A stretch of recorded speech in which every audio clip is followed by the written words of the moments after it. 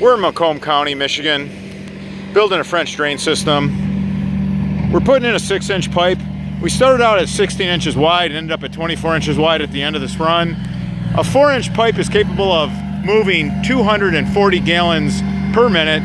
A 6-inch pipe will move 550 gallons per minute. Gravity. That's gravity. Just under gravity. Now we're actually going to tie the sump pump to the home into our system. Got an end cap on a big 6-inch.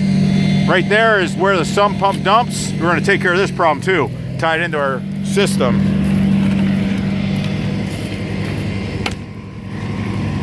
Over here where the trench gets really, really large, we're running riprap. We got an oversized hole for a 20-inch catch basin.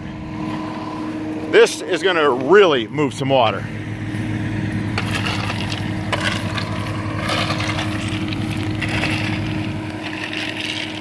When you need it done right the first time, give us a call.